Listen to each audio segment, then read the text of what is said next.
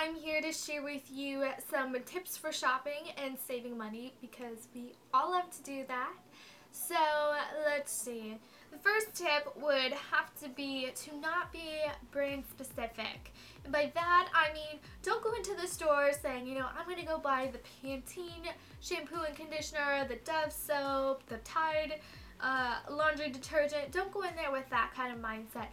Go in there knowing what's on sale, what you have a coupon for, what you're gonna get for the lowest price. So that's really fun, and I love coming home with new products, new brands. It's really fun to try out new things. So this is a great way to do it, and for such a low price. So I love doing that. Now my second tip would be to make a list.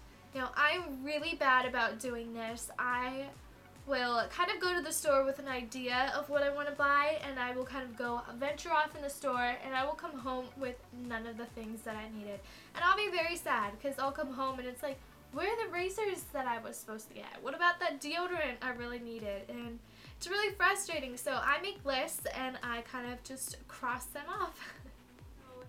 The easiest way to save the most money is to find out what's on sale and match the coupons up with it, and you'll get it for such a great price because you're already saving money because it's on sale, and then your coupon is additional money off, so that's great. You can usually get things for super cheap. This little pouch is what I keep in my bag. This one happens to be the Tokidoki for Sephora, and in here I keep coupons and my shopping list, and I even throw my receipts in there just so I have everything all in one place. So for the purpose of this video, I'm going to share with you my shopping list and what I got today and how I got it home for such a low price. So on my shopping list was shaving cream, gum, shampoo and conditioner, and dry shampoo. So let's get into what I got. So, on the list was shaving cream. This was $2.64 at Walmart. I had a $1 off coupon, so that really helped. That was something I really needed. Then gum was on the list. This was 96 cents, and I had 50 cents off. So 96 minus 50 equals put that in my cart, not on my floor. Then next, shampoo and conditioner, and I got the L'Oreal Power Moisture Hyaluronic Shampoo and Conditioner, and these were $3.97 a piece, but I had a coupon for when you buy two, you got $5 off, so that was an amazing deal, and I love that shampoo and conditioner. It's so moisturizing, and it's awesome, so I was really excited to get that for such a great price.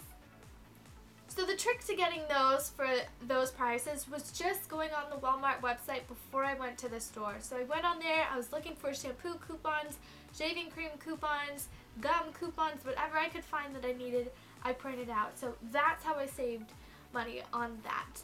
Now, also on the list was dry shampoo, and I didn't get it at Walmart, but the Batiste dry shampoo for dark hair is something I've been looking for a really long time, and I saw it online. I think it was like $8, and then it was shipping, so I didn't want to do that.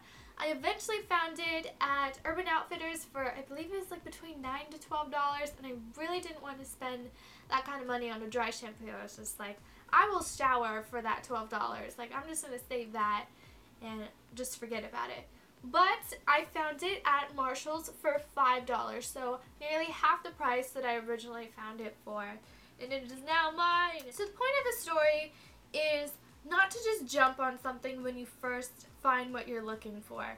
Really investigate and kind of find where you can get it for the best price, because basically I could have got two for the price that I've seen it for. So definitely look around, wait if you can, if it's not a must-have.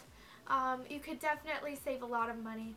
So definitely go on the Walmart website, the Target website, wherever you shop, and see if they offer coupons, because that's gross. Because you can save so much money. And thank you guys so much for watching. I hope you found this video helpful and you'll start saving money for yourself.